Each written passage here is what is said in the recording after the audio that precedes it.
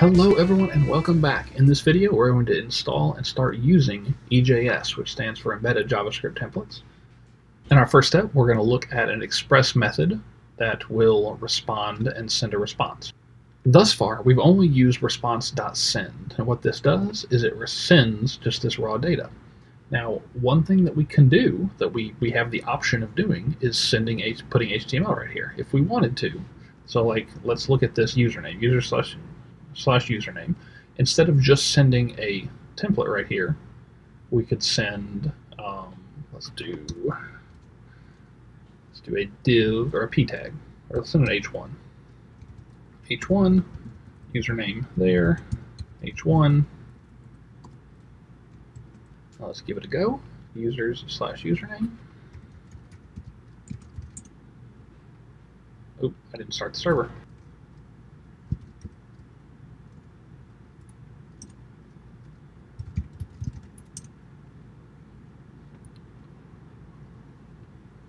Refresh, and you can see that it's now an H1.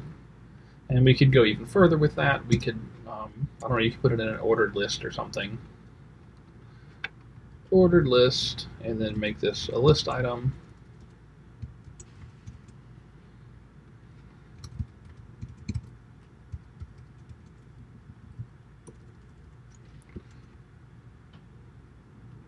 Refresh our page, and now we have an ordered list. So you can see that we can send raw HTML if we want to using send. However, this is obviously not a good idea. It's not sustainable. It would make our files just massive and terrible and awful.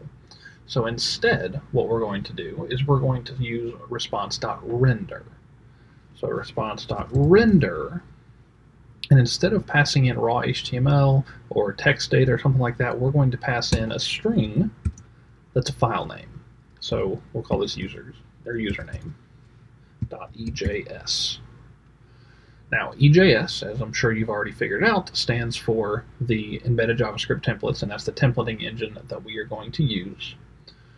The way this works with Express is that you have to make a views directory. So let's make directory views, and inside of views we're going to make touch views/username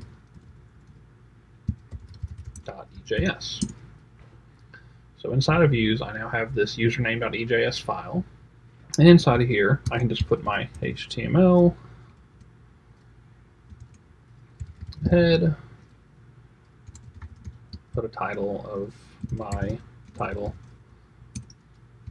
body, just put a div.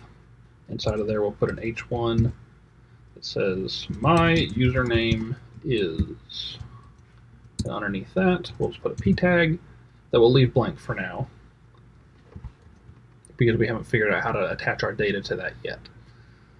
So now that we have this, we're looking in our app.js, and whenever we go to users/username, it will render username.ejs. Now, the name of this directory views is important. It has to be views. For the vast majority of things in JavaScript, you can name stuff whatever you want. However, Express is hard-coded to look for a views directory. You can change this, but nobody does. Okay, so if you have a valid reason to change it, you can look up the documentation to do that, but nobody does. I've never seen it called anything other than views in my life. So you have a views directory, and inside of here you dump all of your templates. In this case, we've just created one called username. So if I go to user/username, it should render that template. So let's restart our server and go to user/username, refresh. Uh-oh, cannot find module EJS. That's normal. That's expected because we haven't told Express to do anything yet. We haven't installed EJS. We haven't set it up or anything like that. So we have to stop our server. npm I EJS. So npm install EJS. Now that that's done, let's try it again. No daemon app.js. It's running. Let's refresh. There we go. Works like a charm. So inside of the views directory is where we made our template, and inside of the template is where we put our HTML. But right now, this only sends static pages still. That's not really acceptable. So let's make, instead of users, let's go ahead and make a products. I like this products one. So /products/ID. So instead of res.send, we're going to res.render. Well, that's res.render products.ejs. Now we have not created this file yet. So inside of views, stop our server, touch views /products.ejs.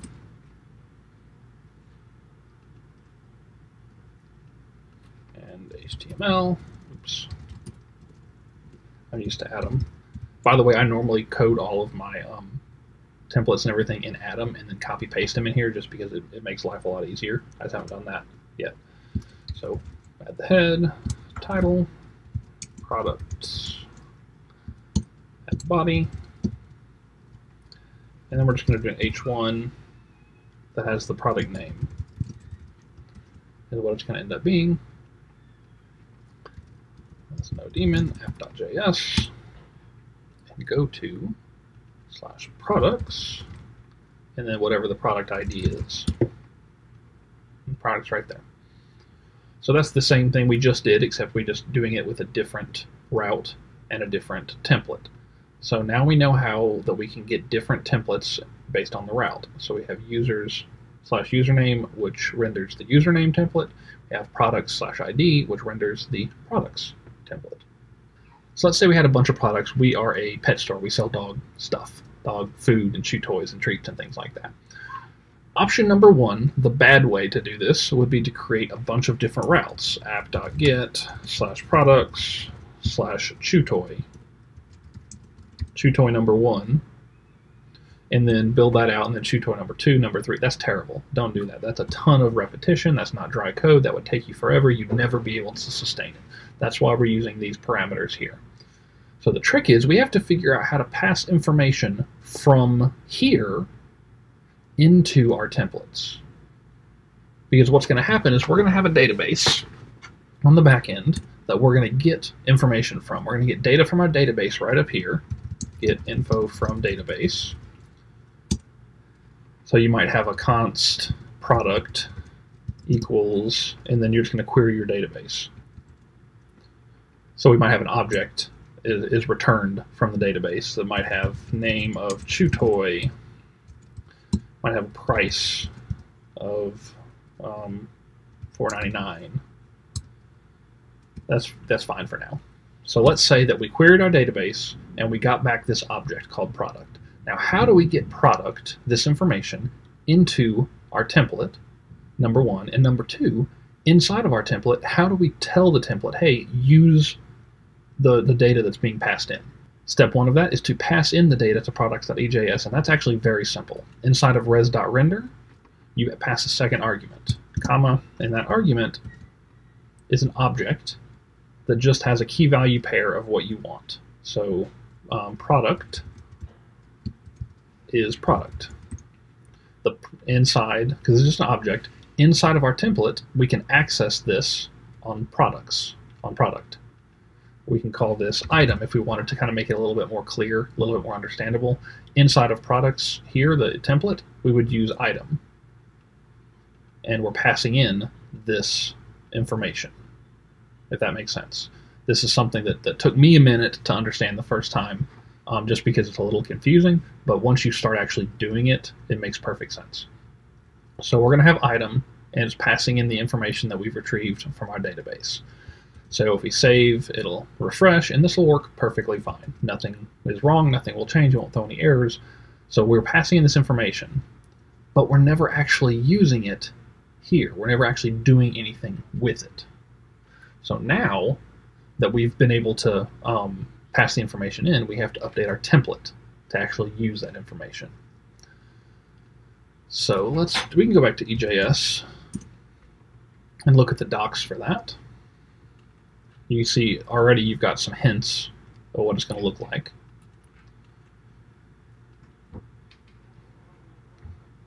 EJS has several different tags that you can use. The vast majority of the time, you're going to be using this one and this one. These are the ones that are most commonly used. It's an open caret, just like an HTML tag, followed by the percentage sign. And it's the same to close it. So let's look at that. So instead of product name, or after product name, let's add a colon, and then open percent close, and then here you would put item.name. The reason it's item.name is because we're passing it in with the key of item, and then it has that has two properties, name and price. So let's go back here and save this, and I can already tell you this is not going to work like you think it is. Okay, just be aware that this isn't going to work right. Refresh, still works, but it didn't actually put anything in there. That's because we need the equal sign. Outputs the value into the template. That's what we want. That outputs the value into the template. Currently we have this one, which is a scriptlet tag for control flow no output. So it's not outputting anything. Instead, if we put an equal sign there, save, refresh this page, now it shows up. Product name is ChewToy. And that's the name ChewToy is not anywhere on our template. That is coming directly from our app.js, from right here. If we update this to ChewToy number 2, refresh our page after our server restarts, and now that's been updated. This is the cool part, because this information can be dynamic. This can be coming from a database, and it can be different every time we get it. We can use anything on here that's passed in. So if we wanted to add a p tag that says price of percent equals item.price. Refresh, and now we have the $4.99 price tag. Anything inside of these tags is treated as JavaScript, and we can do JavaScript stuff with it. So let's say the item.price plus 1. Refresh, $5.99. So we can run JavaScript functions and functionality on things inside of these tags. So that's just something to keep in mind. You won't generally do this too much, but it is something that will come up from time to time, and it is useful. And we can pass as much data in here as we want. All we have to do is just use key value pairs. Right now I just have an item, but let's say that I had an item and I also had comments. Comments are comments, whatever. And then I've made my comments up here. And instead of an object, that would probably be an array. So the first comment would be, "This is awesome." If I could spell. "I love this toy. My dog hated it." So now we have an array of comments. Inside of our template, we can access those comments. So after the p tag, we might put an h3 that says user reviews. Then underneath that, we could do an unordered list. And inside of that unordered list, we want to get each of those comments. So inside of EJS, we're going to use Scriptlet Tags, which gives us control flow, but no output. So what that means is that we can use other JavaScript stuff like for loops or even for each loops. I'm just going to do a for loop this time just to demonstrate it, but later on we'll be using for each and everything else. So for let I equal 0, I is less than comments dot length, I plus plus, open, close those. The catch with this templating is that you have to put these tags on each line. So percent there and there. So now we have this stuff, and inside of here we're going to put our HTML. So for each one there, we're going to do a list item, and that list item is going to be comments I.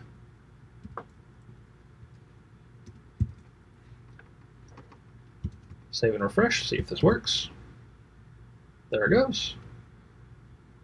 Now I know this may be confusing. That's perfectly fine. It's a new concept. We're going to get into it, but the main idea behind it is that this is just vanilla JavaScript. This is just a for loop. There's nothing special about it at all.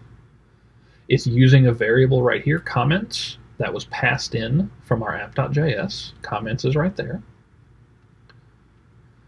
We enclose the control part, in other words, the part that we don't want to actually display on the screen, in the scriptlet tags, which don't have the equal sign.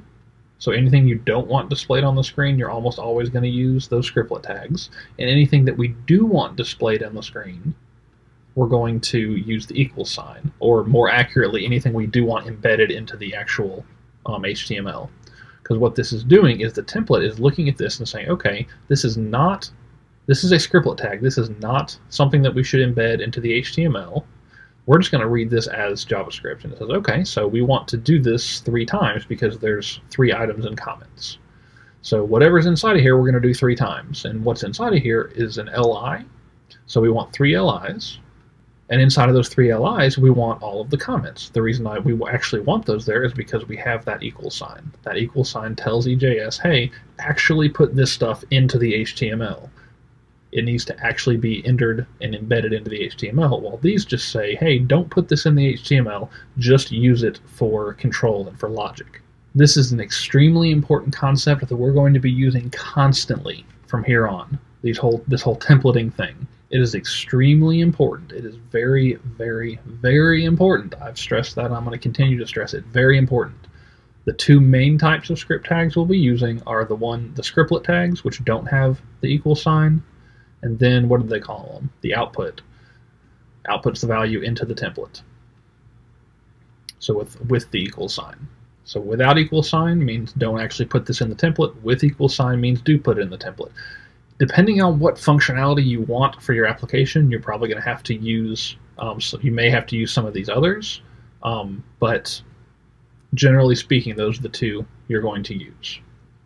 So to do a quick summary of what we learned in this video, we learned that we can use external files to build templates for our applications. Those have to be inside the views directory. The views directory needs to be in the root directory of your application. In other words, it needs to be a sibling to app.js or wherever your main file is. Inside of views, you put EJS templates. Inside of your app.js, you use res.render instead of res.send. Res.render, and the only thing you pass in is the name of that file. So for example, here it's username.ejs. Down here it's products.ejs.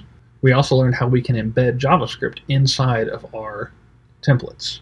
We're going to use scriptlet tags for things that we don't want displayed to the screen or embedded into the HTML, and we use the equal sign tags for things that we do want embedded into the HTML.